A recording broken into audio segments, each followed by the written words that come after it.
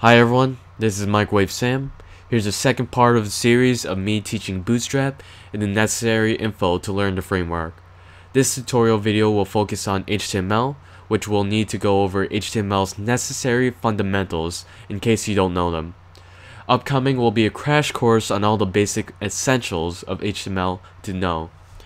Straight from Wikipedia, HTML is an abbreviation of Hypertext Markup Language, a standardized system for tagging text files to achieve font, color, graphic, and hyperlink effects on the World Wide Web.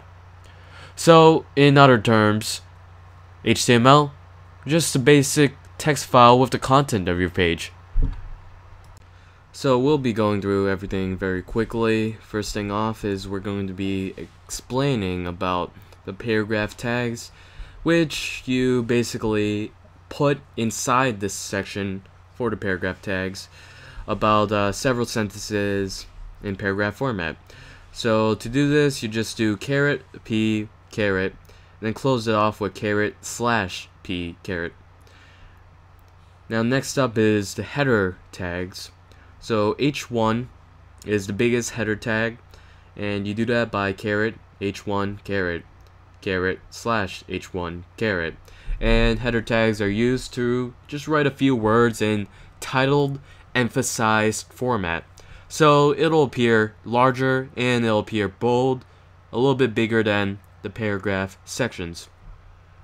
In addition, there are also h2 headers, h3 headers, h4, 5, and 6 headers in the same format as you see right now with the h1 header tags. So you can do it by h2 caret, write a few words as your subtitle, then /h2 caret to close off the tag. And you can do this with h3, which would be an even smaller header tag. So what we will do right now is preview it in our browser. You just save it, Control S, right click, open in containing folder, and then you can right click index.html and open it in Google Chrome or Firefox. And if I zoom in, you can see header tag is just a big title, smaller header tags, even smaller header tag, and some paragraph tags in sentence paragraph format. So next up, we're going to be explaining how to do the spans. So a span is just another type of section that you can use. Spans are very similar to paragraph tags, except it will not create a space in between a span and a paragraph. And a paragraph in between sections would create a space in between. So there's nothing very in particular with spans, but it's good to know. There's another section called section in the same tag format that we've been using, and that's basically the same thing as span, but there's no space in between as in paragraph. And you can see there's no space in between, it just continues. So span would be probably useful if you want to color a specific sentence and then you just want to follow it through with another paragraph section. So to create the space, we can do a $br caret, 2 or so spaces in between. It creates a space, and you can see this space in between the span and the paragraph section. Also, a useful tip on Sublime is you can press tab to autocomplete.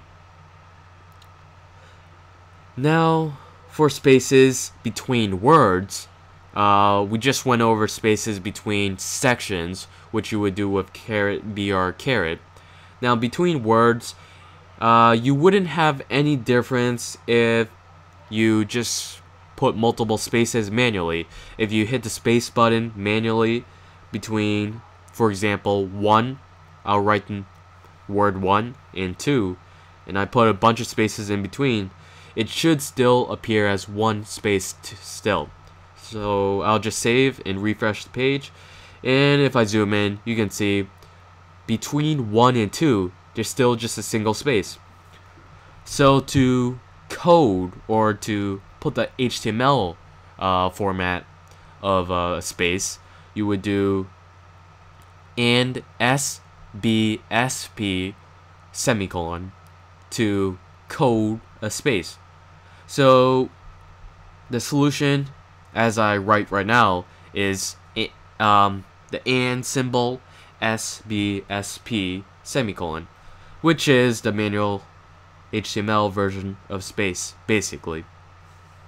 So to see it in action, I'm just gonna write 1 again, like what I did with above, and then paste the and SBSP semicolon a couple times, and it should appear as 5 spaces. In addition, it would also have an additional space because I put a space between 1 and the and SBSP, so 6 spaces. And if we zoom in, you can see 6 spaces in between 1 and 2. So next up is the list items inside an unordered list. Now we're just gonna go over the paragraph tag and we're gonna create an unordered list. So we can do caret ul caret /ul, and this would be an unordered list. And now in this unordered list, we'd put list items, which are created by li items. So basically caret li caret /li. And these li items within the unordered list would just be bullet points in a list format, going in sequential order and one after the other. So if we do 3 li items with home, about, and contact, and we save these, it would be in bullet format with home, and then about, and then content. Now that's pretty useful, and that would be basically useful for navigation bars on the top of the page, and in combination of CSS, you'll see it form.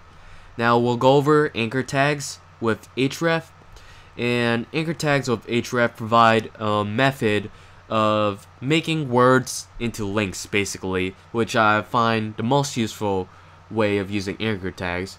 So if you do caret A for anchor, and then href equals a link, and I'll just quote my YouTube channel link, you must put http://.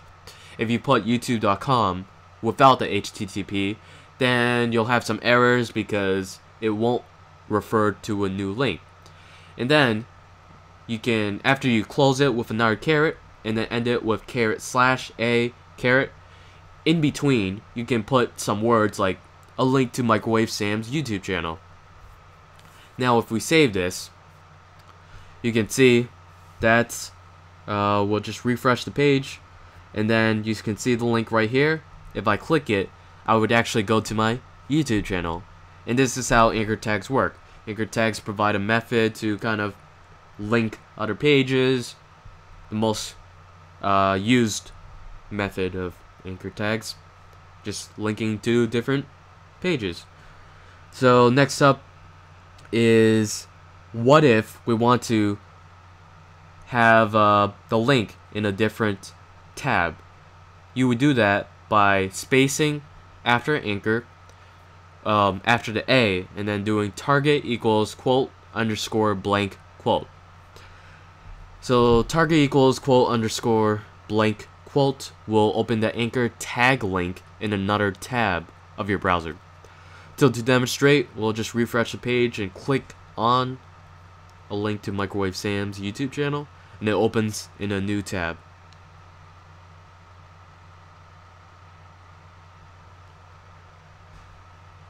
And next up is images. Now, images work fairly simply with image source, img for image, and then src for the source. And if you look into your image folder of Bootstrap project, I left an image in mine. I just saved my YouTube channel icon image as photo.jpg. So you can image source that file by just quote image folder slash photo.jpg quote slash, and the image will appear on your site.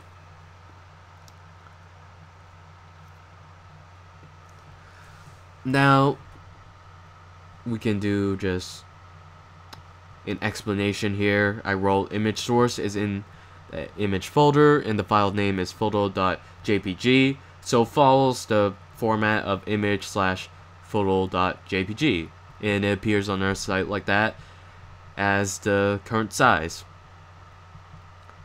Now what we can do is we can change the size of the image by spacing after the quoted image in quotes, and then we can change the height equals a certain number of pixels. In this case I did quote 50 pixels. Quote pixels is represented by px, and we can create an alternative name in case the photo does not load, which we do by alt equals quote any words you want. Maybe you want to name it Microwave Sam's photo in my case, and you can just have that as a backup in case the photo does not load. So I'll demonstrate in a little bit.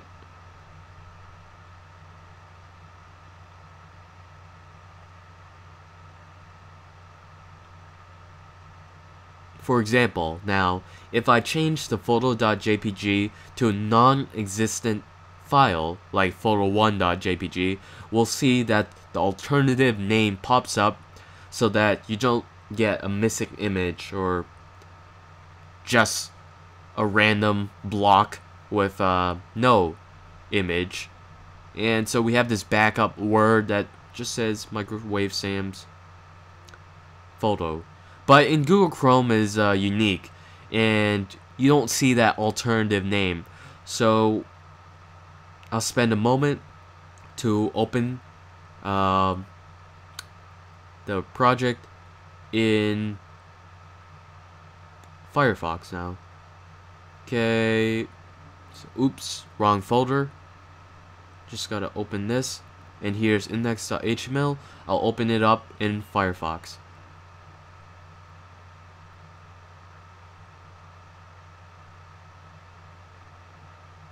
Now, here is Firefox.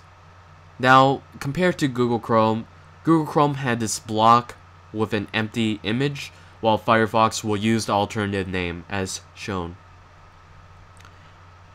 And now, we'll demonstrate how to kind of combine everything together. Anchor tags with images, anchor tags with link li elements, so that you can have an image that is linked to a separate website.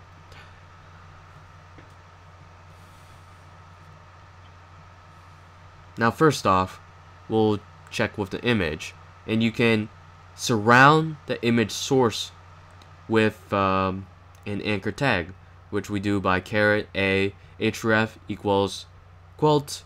Let's do another link. Let's just link it to my blog, http://micromodspot.com/ close it up with the quote, and then ℝ, and then ℝ/a quote, and this surrounds the image.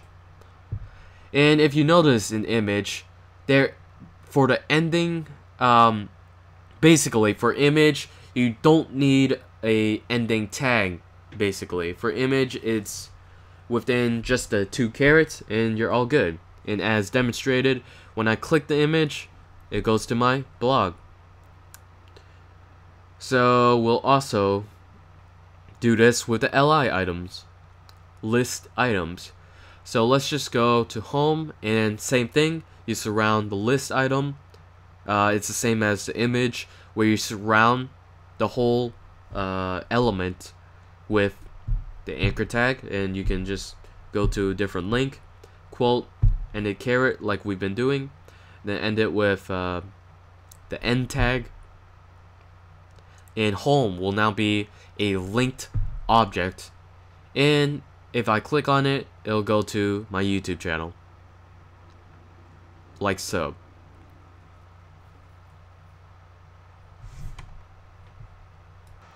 Now finally, the last thing that I want to show is embedding YouTube videos on your web page.